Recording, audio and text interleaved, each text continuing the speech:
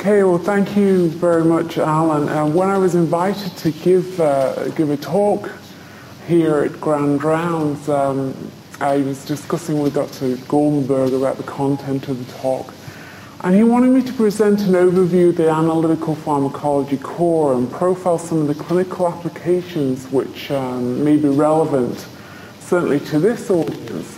And it occurred to me during that time that most of the time, when we're looking at clinical talks, when we're looking at seminars in general, they're full of explicit content in terms of the graphic nature of the slides, particularly in the clinical world, and in addition, nudity and this sort of thing. And I thought, well, for the purposes of this talk, I'll in fact rate the talk and give you a little bit of an idea as to what the content will be. I'm profiling the analytical pharmacology core.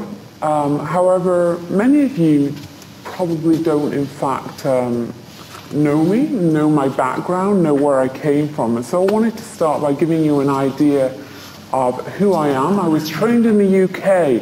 I did my bachelor's in chemistry and pharmacology at the University of Liverpool back in 1993. I went on to do a Ph.D. in steroid drug metabolism at the University of Liverpool. Stayed on for 7 years there with Dr. Kevin Park and David Back. And then migrated out to Canada, to the BC Cancer Agency, where I conducted a postdoctoral fellowship with Advanced Therapeutics and Marcel Bally and Lawrence Meyer there. The focus being multi-drug reversal agents in preclinical development, and worked with a company, Ontogen from California there, to develop some of their small molecules targeted to MDR and P-glycoprotein. In 1999, the Prostate Center recruited me. I was asked to develop a program on complementary and alternative medicines, which, considering my background, developed into a natural health products research program, and was recruited to faculty in surgery in the year 2000. I've subsequently been fortunate enough to secure more than $3.5 million in peer-reviewed funding, and as being part of a team, such a brilliant team of scientists at the Prostate Center, I'm also co-investigator on grants worth more than $40 million, and I think we can thank Dr. Glee for that. I'm currently head of the analytical program for the pharmacology core, and as I mentioned, the head of the natural health products research program. I think many of you are probably aware of the core facilities of the Prostate Center. If not, I'm going to broadly outline them here. We have a tissue microarray facility headed by, where are we? Here we are. GPEC, specialized in molecular pathology. Array facility, gene arrays, headed by Colleen Nelson. The translational trials core, which is Dr. Glee, Dr. Goldenberg, Kim Chi, an animal facility, and the newest core, which is mine, and that is the analytical pharmacology core, where I'm responsible essentially for drug and xenobiotic analysis, assess formulations, conduct pharmacokinetics analysis, pharmacodynamic confirmation or target validation, as well as do metabolite screening.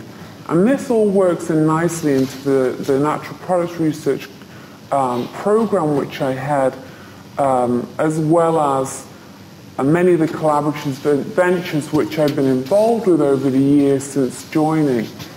And in 2003, I was fortunate enough to secure a new opportunity CFI grant worth $350,000. This allowed me to purchase some leading edge equipment at the time for analytical research, namely liquid chromatography mass spectrometry equipment. I will go into this in more detail and discuss broadly the technical application of this. But what this allowed me to do was then conduct collaborative research, use it as the mainstay tool in the technical aspects of my program, but also do contract research, which could be industry-linked as well as investigator-initiated clinical trials. And today I'm going to describe some of the more clinically or pertinent studies which are maybe relevant to some of your clinical practices. So the analytical systems I've listed here, to you it looks like a bunch of technical jargon. It is marketing after all, and this is a lot of the equipment we purchased from Waters. The Waters Alliance system, coupled to a 996 PDA detector and Quattro micro, probably doesn't mean a lot. But basically what I have here is I have a suite of analytical tools which will allow us to quantitatively and qualitatively analyze a complex mixture of compounds and identify individual compounds from those with quite a precise degree of accuracy. Now, in terms of the separations module, or the ability of the instrumentation to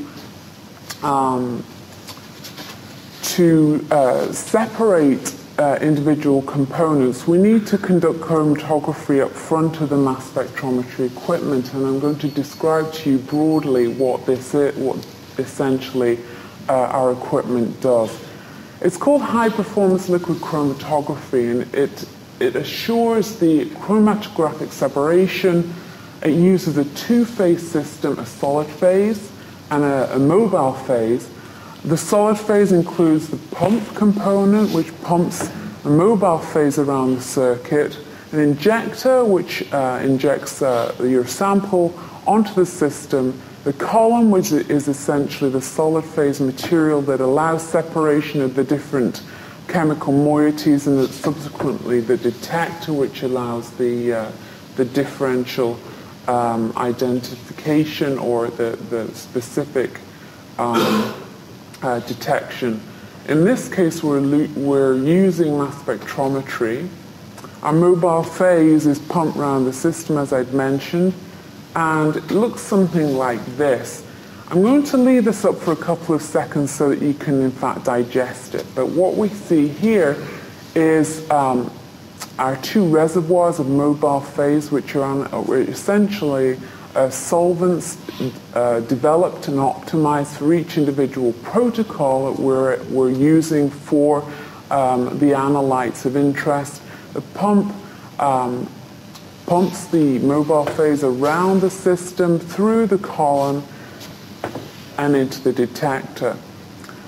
At this point here, the injector is injecting the analyte of interest. I'm going to wait till this comes around again here.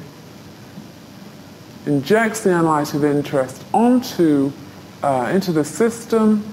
It's forced through by the mobile phase, and each of the individual compounds are separated according to their chemical-physical properties on this column, which again is packed with materials which are able to separate and which we use optimally, select optimally, to separate the different compounds. And here it's been made very simple in the way that we're looking at simply blue, green and red. And you can see here that the detector picks up each of the compounds and separates them, ideally with baseline separation, according to what we're seeing on our readout. Now this is an HPLC chromatogram. This is our workstation or interface on which we're collecting this data, and what we're seeing here on the x-axis is the time, or the retention time, the amount of time it takes for each of the compounds to be eluted from the column, and then our method of detection, in this case UV absorbance.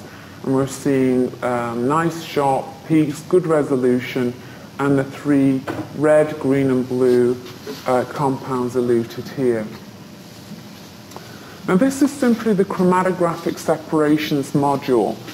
The detection phase of the system is in fact one of the, well, of course this chromatography is critical, but the mass spectrometry allows us to definitively assign a characteristic fingerprint to each of the individual compounds that we're interested in. What the LC-MS system can do is essentially ionize the molecules of interest, allowing them to be picked up in a number of ways. But essentially, when you hear the terms quadrupole, ion trap, orbitrap, time of flight, these are all mass spectrometry technologies which can essentially do the same thing, and that is detect compounds sequentially according to their mass. The compounds are ionized, and the different detectors, or MS systems, are able to pick up the mass-to-charge ratio, which can then be deconvoluted by the software and picked up by our data stream here. So what we're seeing in terms of the whole data stream of the system is this chromatographic separation up front, and then this feeds into our mass spectrometer, which ionizes each of the compounds, and we are able to individually monitor single ions and record them sequentially or simultaneously in this fashion here, some of them with better resolution than others. We can then feed this into, obtain a molecular weight and assign that to each of the compounds. Then if we're clever enough and we put some of these instruments in tandem and use triple quadrupole or tandem mass spectrometry, we can then further fragment, further select these ions, expose them to high voltage, fragment them further, and we create a very individual and characteristic fingerprint which can be then spectrally compared using databases and assigned to specific molecules. Okay, so enough of the technical introduction. What are the applications of some of the technology that we have within the core? Why are we in fact doing what we're doing? Well, firstly, we're able to look at certainly drug compounds. Many of these compounds are not readily available. We're looking at compounds which are often embedded or bound to protein in serum. We're looking at compounds that are excreted in urine as well as tissues. And so what we have to do is do a drug recovery or an extraction procedure up front. But ultimately, we're able to quite efficiently now recover compounds with significant extraction efficiency, and in fact provide pharmacokinetic data for clinical trial purposes. In order to be able to do this for FDA or investigational new drug applications, we've reached a level of compliance now which is according to the FDA and Health Canada guidelines for good laboratory practices, or GLP. And so if you hear something about the GLP lab at the Prostate Center, this is essentially what it is. And what it means is that by being affiliated or grouping with the investigational drug program here at the BC Cancer Agency, whose quality assurance umbrella we fall, we've been able to ensure a certain level of laboratory practices. We ensure standard operating procedures for all aspects of laboratory operation when we're conducting clinical trial sample analysis. We have all the study documentation in place for analysis as well as the archiving. and the sample accrual and collection. We've undergone test facility inspections, and all of the equipment has essentially been up to specification or certified to be up to specification for operational use. And so having said that, I'll move into a couple of the examples I have for the clinical trial sample analysis that we've conducted so far. We've looked at two clinical trials in particular. We worked with Kim Chi and Martin Glebe with these. The first one where we looked at a phase 1 dose escalation study, looking at the safety of OGX-011 in combination with docetaxel. And I think many of you know OGX-011 is an antisense oligonucleotide targeted to clusterin. The purpose of this study was to determine safety and tolerability of the combination, and we were required to look at the pharmacokinetics of docetaxel and see whether or not they were in fact influenced by this combination. The second study was a study of, again, OGX-011 in combination with gemcitabine and cisplatin, and similarly we were looking at drug-drug interactions there and seeing whether or not there was a shift in the profile of either gemcitabine or cisplatin when we co-administer the OGX-011. This is really important from a toxicity perspective in being able to preempt adverse drug reactions from a drug-drug interaction basis. And so you can see that we have a variety of chemistries that we're dealing with here, ranging from small macrolide or taxane molecule through to some of these smaller and yet more challenging platinum derivatives.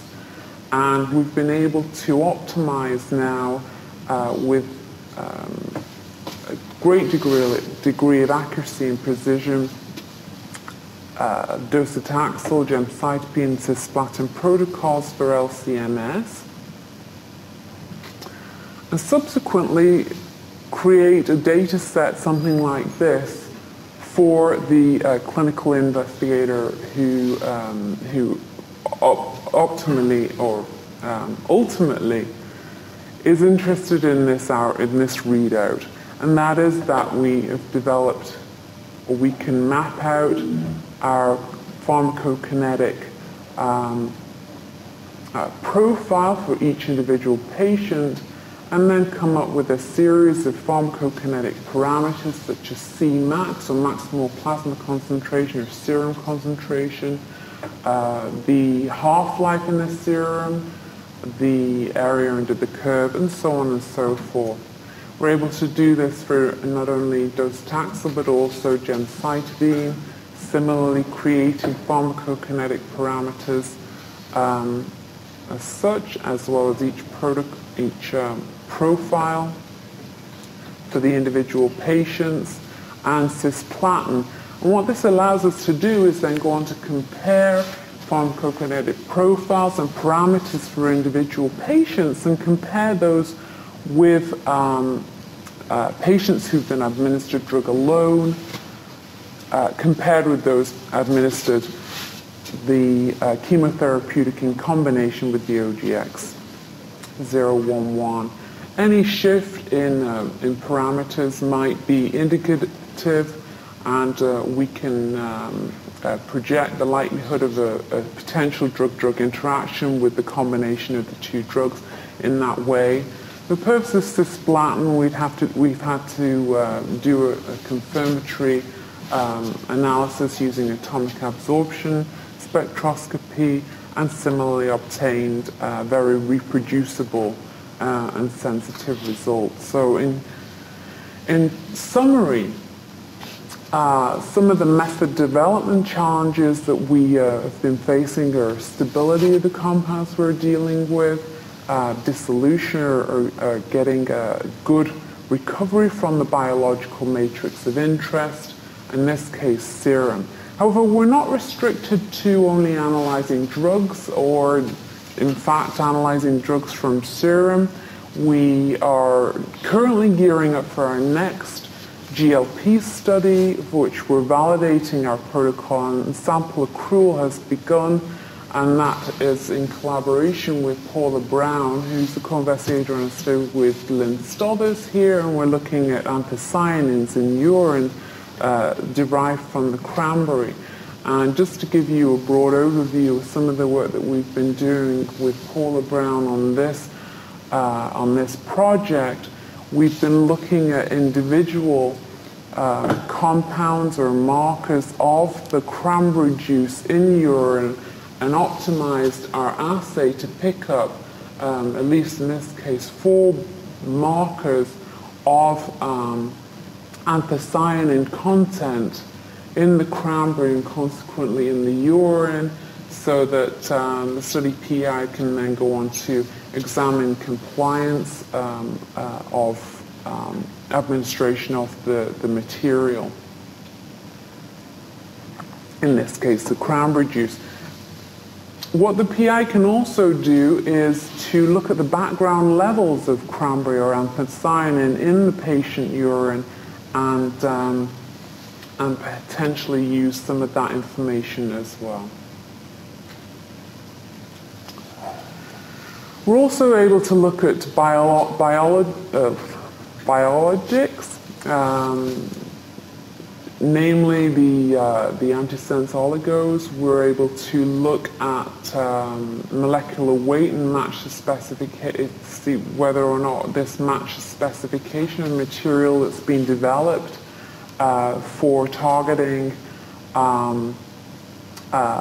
purposes, and whether or not we in fact have a high or low impurity content in material we're using for preclinical studies, but also look at tissues derived from subcutaneous tumor implants.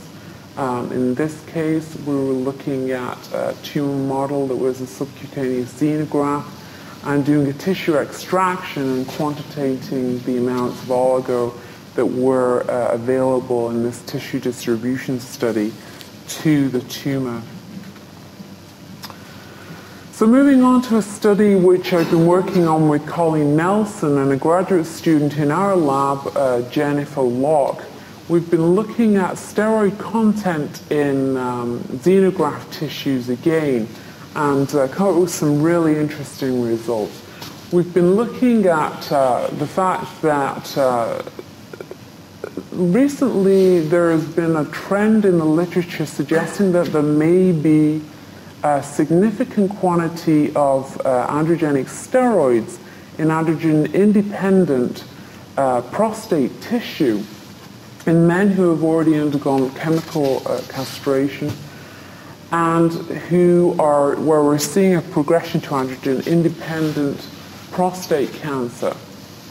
We're seeing significant tissue levels of tissue levels of androgens despite the absence of testicular androgen formation in this case, and also in spite of the absence of serum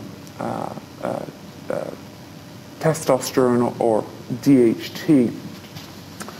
And what we decided to do to investigate this finding in the literature was to determine whether or not these tissues were actually capable of synthesizing their own androgens. We used a model to represent the clinical progression of prostate cancer. Here we're using the LINCAT xenograft tumor model. Upon castration around week 5, we typically see reduction in the expressed serum PSA and consequently a rise in the PSA reflecting progression to androgen-independent disease. What we did in this case was to harvest the tissues from the xenografts at around week 8 to 9 when the PSA was indicating this progressive event. And we essentially extracted that tissue, used our LC-MS technology to analyze whether or not there was testosterone or DHT in this tissue upon castration of the animals. What we've been able to do is develop a highly sensitive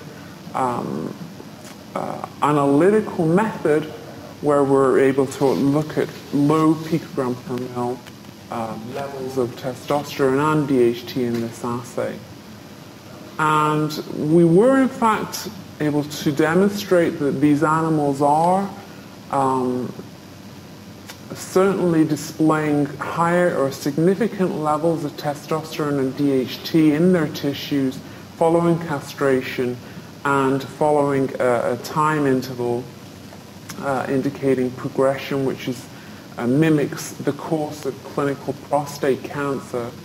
And this is reflective of what is currently out there in the literature. So we went back to our steroidogenic map, and this indicates this slide is essentially summarizing the steroidogenesis pathway through from cholesterol by downstream steroids mediated by a series of steroidogenic enzymes, CYP11, 17, hydroxysteroid dehydrogenase, so on and so forth, which are responsible for the conversion of cholesterol through this downstream steroids, ensuring the biotransformation to testosterone and DHT. Now, if the prostates or tissues, xenograft tissues, were in fact able to create or generate their own steroids, many of these enzymes would have to be present in the tissue, and we've now in fact demonstrated that many of, using Western blotting techniques, that these enzymes are in fact present. And so from a functional metabolic activity perspective, we might expect these tissues to be able to produce steroids. Alan?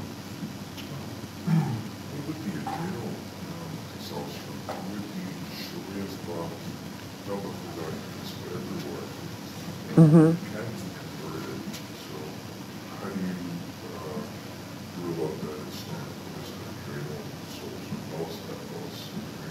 Mm-hmm. No, it's a very good question, and I think that adrenal synthesis has been ruled out in the mouse because the mouse is unable to generate adrenal androgen.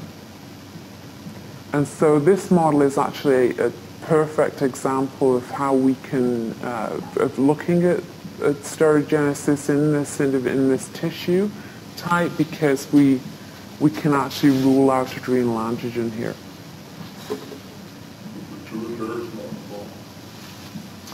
The pituitary was signaled to the testis, so the testis has been removed in this case.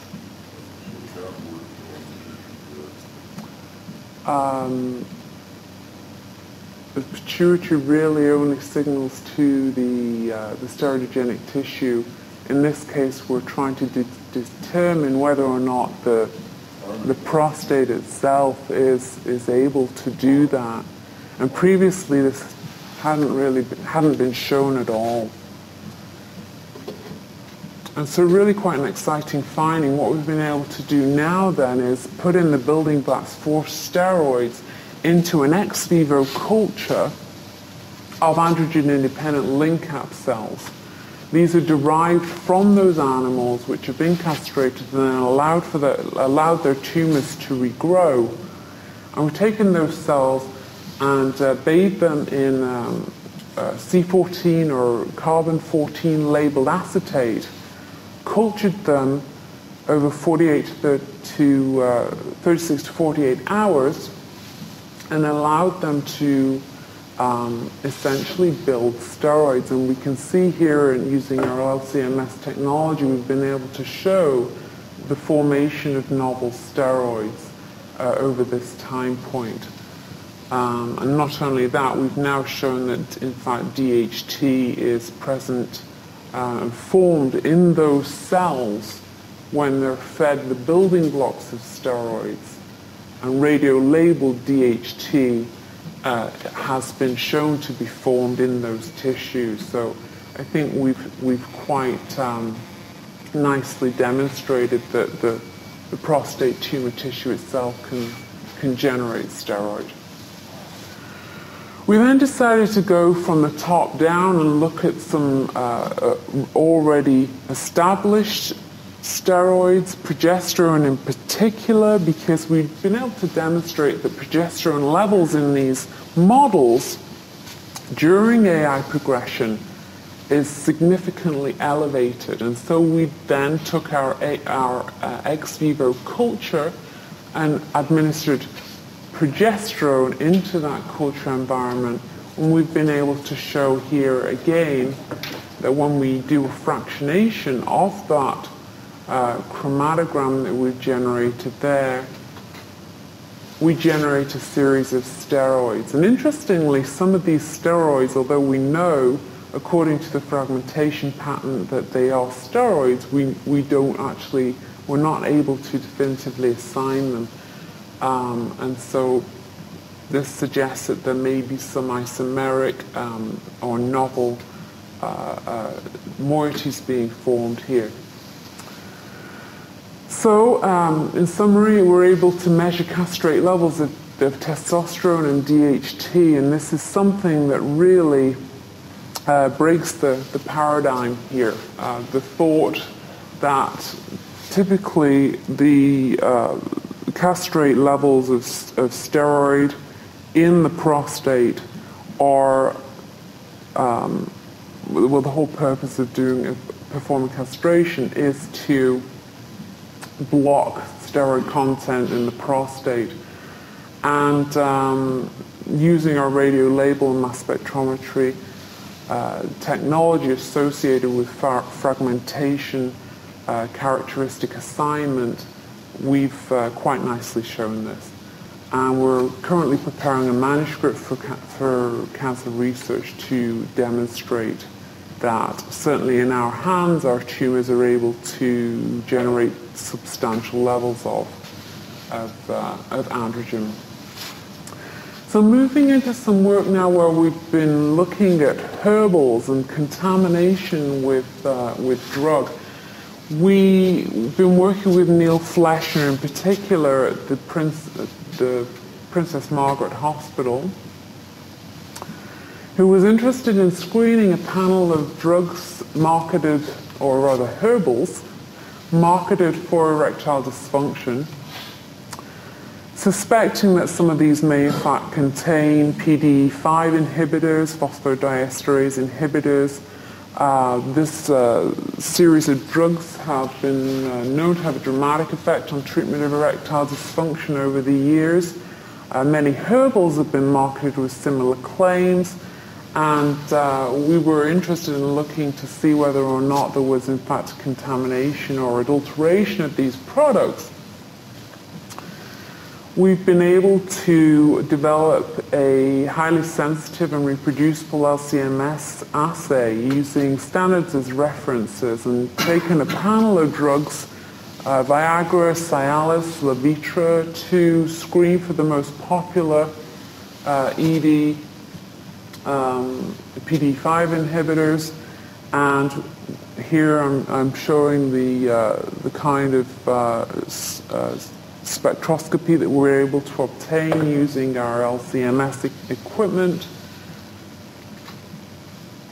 You can see here when we screened a panel of 7 herbal products that 2 of them have demonstrate significant contamination with our standards. When we then go to fragment those further using our tandem mass spectrometry technique, we can definitively show that, in fact, this compound here, sildenafil, which is Viagra, is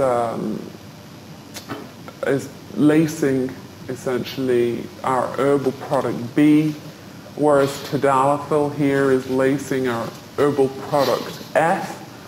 And very interestingly, when we did a quantitative analysis on each of the content of the the drugs in the herbal product, we're able to see that they were almost spot on within the therapeutically, or rather the dose recommended for optimal use here of 30 milligrams per capsule of the sildenafil and 20 milligrams, which is actually on the high side for tadalafil, which obviously has is pretty shocking and has significance in terms of the life-threatening consequences if taken in combination with nitrates. And a lot of the time, individuals may not, in fact, disclose to their doctor that they're taking an herbal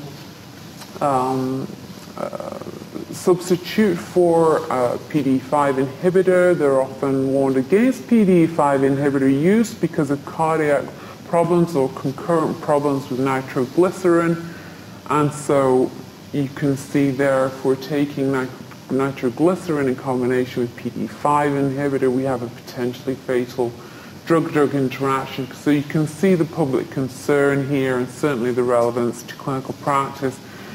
It's relatively easy for us to actually detect and analyze quantitatively the presence of these compounds. So, you know, if any of you do suspect that your patients may be taking something, if they do in fact disclose that, and you want to look at something, you want to screen for drugs within any of the herbal products, we can actually quite quickly and easily develop methods to do this kind of research. We published this study in the Journal of Urology back in 2005 and consequently attracted a lot of media attention, and rightly so. So moving into toxicology and some of the alternative medicines that I've been working with, not necessarily something that capitalizes on the technological aspects of the LCMS equipment, but certainly is part of our role here, and that was to do a toxicological evaluation of the high pH therapy, which is an alternative therapy rich in cesium chloride. This is something which has been developed in the mid-80s by Dr. Keith Brewer, and he markets an alternative, or he did, marketed an alternative medicine or treatment which was based on the fact that there was a prevalence of cesium chloride in the diets of indigenous peoples living in volcanic areas, and that this was associated with a low cancer incidence. Now, he was in fact a trained scientist and chemical or physicist, in fact, and he theorized that cesium chloride could in fact alkalinize intracellular pH of cancer cells upon uptake, and that this increase in pH could limit cancer cell growth. Now, these patients, or the patients who subscribed to this alternative therapy, were given or recommended to self-administer a dose of 6 to 9 grams of cesium chloride per day. And you can see this is quite an alarmingly high amount of material to be ingesting with relatively little toxicological knowledge. Cesium chloride was recommended in combination with selenium, vitamins A, B, D, and E, some of which are micronutrients known to have an impact on cell proliferation and limit cancer cell growth. So we conducted an acute toxicity test of this material in a dose escalation study in 3 models: the LINCAP model, which represented in our hands here the androgen-sensitive prostate cancer xenograft. It's a human xenograft. The PC3 xenograft model, which represents androgen-independent prostate cancer, and non-tumor bearing animals. We administered them once daily, orally, in a 30-day dose escalation study, doses mimicking, reflecting those equivalent to 6 to 9 grams in the human, going up to 1,200 milligrams per kilogram body weight. We measured the tumors weekly, we measured the body weights daily, food and water consumption was monitored, kidney and liver function tests were conducted, and the animals were monitored for obvious signs of acute toxicity. And we took those animals out to 30 days. So in summary, the animals with PC3 LINCAP tumors had a significant drop in body mass. However, interestingly, those without tumors didn't. The food consumption was indifferent throughout the groups. The water consumption, however, significantly increased in the mice bearing PC3 tumors and the mice without tumors. The LINCAP tumors, in fact, I put no difference here, but in fact, many of them lost too much weight to be able to complete the study, and so it was difficult to evaluate that parameter. The tumor growth, interestingly, did significantly reduce in the mice bearing PC3 tumors. However, there was no difference, so we weren't able to monitor to the day 30 the LINCAP tumor growth. And probably one of the most interesting findings of this study, and one which I wanted to raise to your attention today, was an interesting and somewhat serendipitous finding of what we term to be bladder crystals, which fully fill the content of the bladders in many of these animals. Those who are administered the lowest dose of 300 milligrams per kilogram didn't tend to form the bladder crystals or gel. I haven't called them stones because they were actually more crystalline. And upon discussion with Ben Chu here, we decided to do a full analysis and try to find what the content of those stones were. We saw they were highly prevalent, and in fact, the missing bar here in the 600 milligram per kilogram dosed animal set is because we weren't in fact looking for this on the onset of our study, and my technician serendipitously came across the crystals. We don't in fact remove the bladders in these studies. This is what the bladder crystals look like. This is giving you an idea of the size of the crystals. And when we took our material out to Urs Hafeli at UBC in Pharmaceutical Sciences, he was able to characterize them using IR spectroscopy as cesium magnesium phosphate hydrate. And so you can see that our mice certainly, when taking high levels of cesium chloride, are creating these bladder crystals. And something that not only should we be aware of in individuals who are seeking alternative therapies, such as the high pH therapy, but also alongside some of the more recent evidence which suggests long QT syndrome in some of these individuals.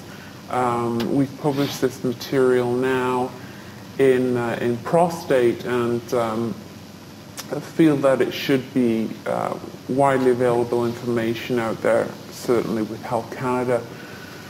So in summary, we have a broad range of chemistries in the repertoire of the protocols we've been able to develop using our LCMS. I digress slightly there at the end. I did want to raise the cesium chloride issue to your attention. We have developed and can develop highly sensitive methods from a variety of biological matrices, including urine, serum, tissues, for research purposes. We're able to conduct qualitative and quantitative analysis on these materials, create comprehensive pharmacokinetic data sets using good laboratory practices or GLP as required. We're able to track metabolites through formation, both endogenous metabolites as well as drug metabolites. And certainly we have some very exciting new capabilities on the horizon with our imminent facility expansion. This has been made possible by a recent grant acquired by our team of scientists at the Prostate Center, headed by Dr. Gleave, in which we've been awarded a significant amount of money for infrastructure. And for my core, this implies the new acquisition of highly sensitive, even better equipment, essentially a Q-top instrument in which I'm able to now more rapidly and sensitively scan many of the analytes we're looking at and create accurate mass profiles. The nanoflow technology, fluorometric detection, which means a different kind of chemistries that can be looked at.